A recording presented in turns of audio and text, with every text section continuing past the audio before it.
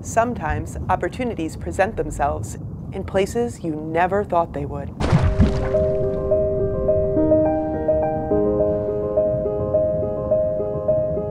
So the aquarium is incredibly excited about this project because it involves middle school students using a 21st century technology to actually help an endangered species.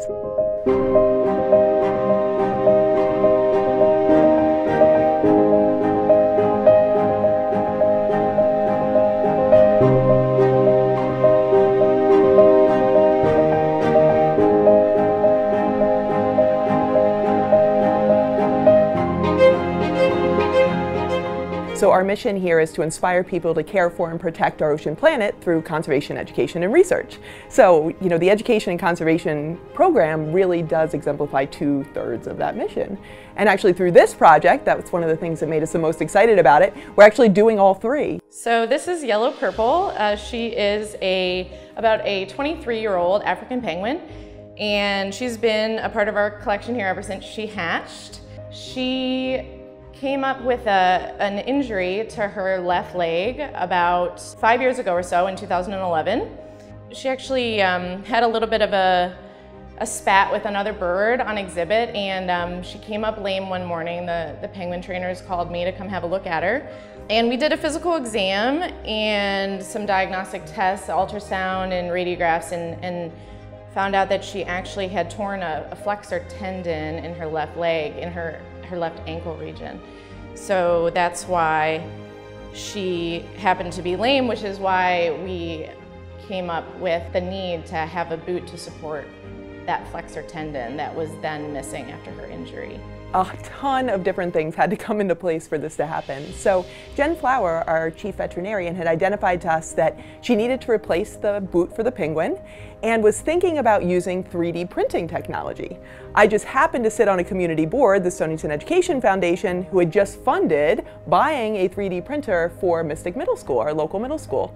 So it made me start to think that I can make this connection between the middle school and here at the aquarium.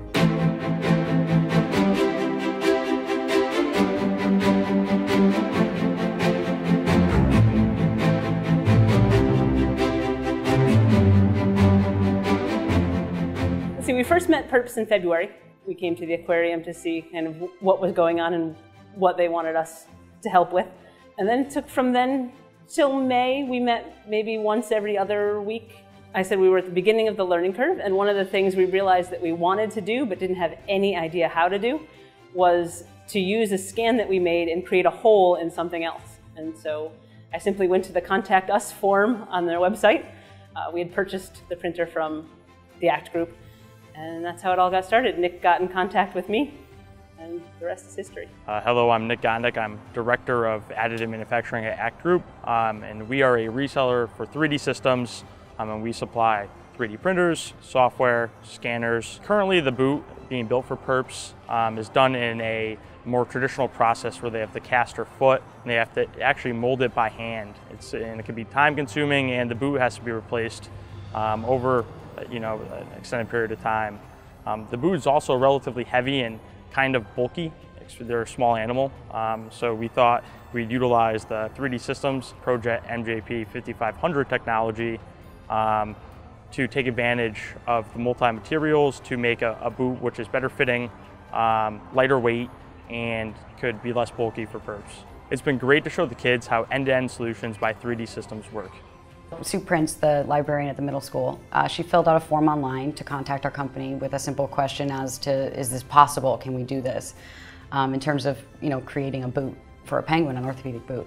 And at first, Nick wasn't really sure how we were going to attack it, but then after, conversing with 3D Systems, we kind of just all rallied together and met the kids and kind of learned more about them. And they were probably the smartest group of kids I've ever met in my entire life, and that's not just to say it about the project. They really amazed me.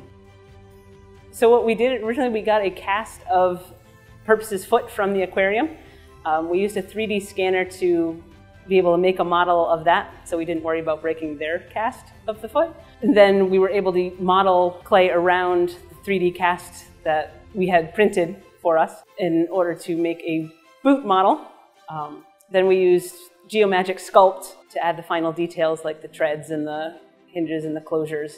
So when ACT came and showed us the different materials and showed us the capabilities of all of the different things that they could do, it really opened up our perspective of how much we could change this penguin's life, and that was really amazing. When I saw her just walking with the boot that we all designed, and that everyone's tiny, like however tiny or however large piece of work that anyone put into it, it all kind of created something that is going to help her. And it made me feel very happy, definitely, to see this working.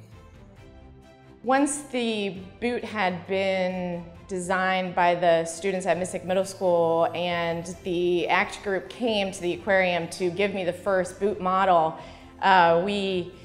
we were in the exam room trying it on Yellow Purple, and as soon as we took off her old boot and put her in the new boot, she really just took off across the exam room, looking very comfortable in her new boot and walking much more like a normal penguin should walk. When I saw the boot on the penguin, the final product, and how much of an improvement it made for the penguin, and I think it's really amazing how much of a difference it's going to make in its everyday life. So it's just been truly amazing to be able to work with the middle school students, the ACT group and their 3D technology, and also the veterinary staff here at the aquarium, and put it all together in order to make a real benefit to the health of one of our endangered species.